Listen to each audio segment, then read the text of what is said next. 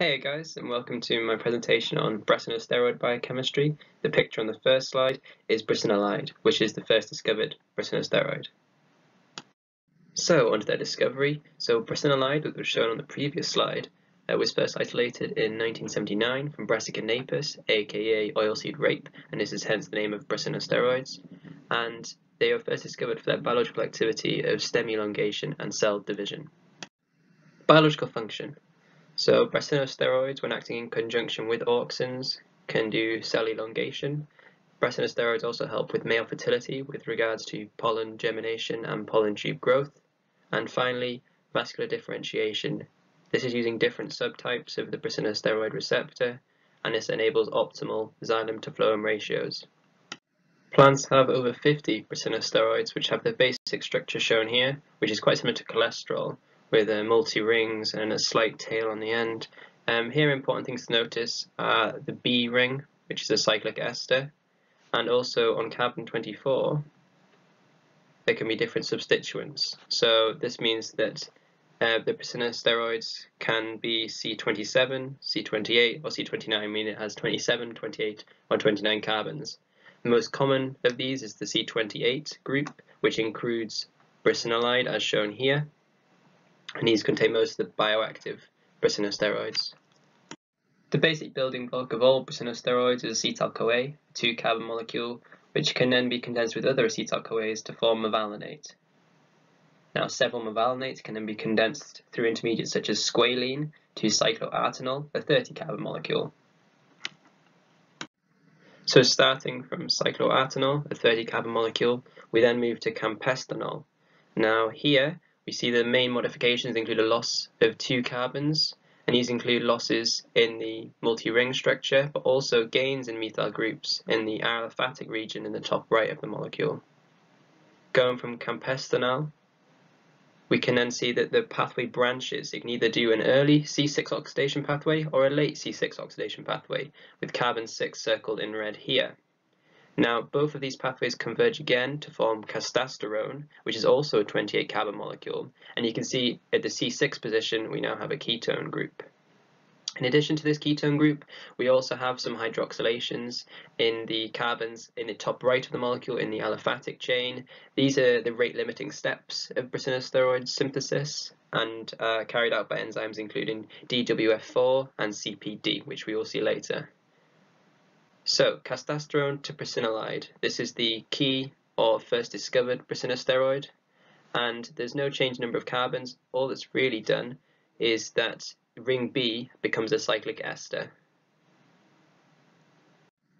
So in activation, what we find is you have a change in hydroxyl status and then you have conjugation. So specifically, if you remember from the previous diagram I showed, carbons 2 and carbon 3 have hydroxyl groups on it. These can be epimerized, changing their availability for conjugation, or we can have addition of hydroxyl groups by cytochrome P450s, such as SOB7 and BAS1.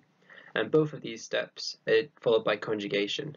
So I've put this on a diagram here, and I've chosen a sugar as an example of a conjugate. However, you can also have a fatty acyl chain. Now looking towards transport of brassinosteroids, we see that they are widely distributed throughout the plant. There is actually no evidence of long-distance transport of brassinosteroids, which means that the point of synthesis and the point of action are quite close. The receptor is actually on the cell surface.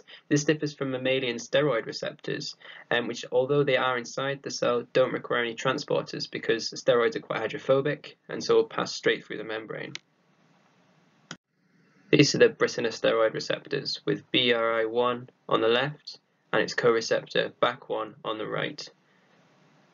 BRI1 is a homodimer, and starting from the extracellular to intracellular space, which goes from top to bottom, we see that BRI1 and BAC1 have a large number of leucine-rich repeat regions. Then moving through the membrane with a single transmembrane helix. Then towards the bottom of the diagram we have a juxtamembrane region, then a kinase domain which will phosphorylate serine, threonine and tyrosine residues. This is represented by an oval. And then we'll have a C-terminal region at the bottom of the kinase region. Now this C-terminal region of BRI1 is actually autoinhibitory, which will come important later. So when brassinosteroid binds on the extracellular side, as shown, we get phosphorylation by BRI1 of BAC1 activation loop in the kinase domain. This then activates the BEC1 kinase to phosphorylate the juxtamembrane region and the autoinhibitory C-terminal region. This removes its autoinhibition and so activates the BRI1 kinase. So looking downstream of BRI1, first we look at BKI, which is this orange protein here. Now in the inactive state, BKI actually binds to BRI1, the main receptor, and competes with BAC1, preventing activation. However, once the kinase of BRI1 is active, when brassinosteroid is bound, as shown in the previous slide, BRI1 kinase will phosphorylate BKI, and this means it is pushed away from the membrane, away from competing with BAC1, and then once the phosphorylated version interacts with 1433 proteins, it can then be sequestered away, thus increasing the activation of BRI1 kinases. Another protein involved in a complex with BRI1 is BSK. Now, when activated, BSK is phosphorylated by BRI1 and it is dissociated from the complex. BSK is a kinase and will phosphorylate and activate a BSU phosphatase, shown in pink here. And then this BSU phosphatase will then dephosphorylate BIN2. And this is actually a negative regulatory step on the activity of BIN2. And BIN2 is important in the regulation of transcription factors, as we'll see in the next slide. As stated in the previous slide, BIN2 is inactivated by brassinosteroid-stimulated BSU1 phosphatase. Therefore, without brassinosteroids, BIN2 is in the phosphorylated and active state. In this state, it can phosphorylate transcription factors, namely BES1 and BZR1, and as shown, these can be sequestered in the cytosol by 1433 proteins. Sequestering in the cytosol takes it away from the nucleus, and so therefore they cannot act as transcription factors. They can only act as transcription factors when they're unphosphorylated, when brassinosteroids are present. And once in the nucleus, they can then act on their target sites on the DNA and cause transcription. So, a bit more on these transcription factors, BES1 and BZR1. They're 88% identical when looking at their amino acid sequence, and they are basic Helix-Loop-Helix proteins, with the basic region being positively charged and so interacting specifically with the DNA. So, what sites do they bind to on the DNA? Well, both actually bind to the brassinosteroid response element on the left, and BES1 also interacts with an E-box. Now, note in both of these cases, it's in a mixed heterodimer. The kind of genes they control, showed at the bottom, is an example of a chloroplast development genes, GLK1 and 2, which are themselves transcription factors, and therefore creating a transcriptional cascade. Now, in addition to this classical mechanism of transcriptional control, BES1 also will recruit ISW1, which is an ATP-dependent chromatin remodeler, and this actually helps with transcription elongation steps. In addition to that, it will also help recruit histone demethylases, and this helps transcription initiation. Moving on to regulation feedback, which in hormonal pathways is very important. Firstly, we see that there is transcriptional inhibition of CPD and DWF4, which are involved in biosynthesis of brassinosteroids.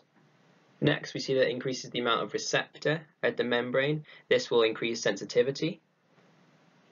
We also have the fact that BES1 activates the transcription of itself, and therefore this is a positive feedback loop. Additionally, we have ATBS1. Now, these are inhibitory transcription factors. So what they have is they have a similar structure to both BES1 and BZR1. However, they lack the basic region and therefore cannot bind specifically to DNA, and so will bind and basically sequester BES1 and CPD away from their specific sites in the genome. Finally, another receptor-related topic is we have transcriptional activation of SBI1, which is a leucine carboxymethyl transferase. This can then activate a PP2A phosphatase, which we've seen earlier, which can then increase receptor degradation by dephosphorylation.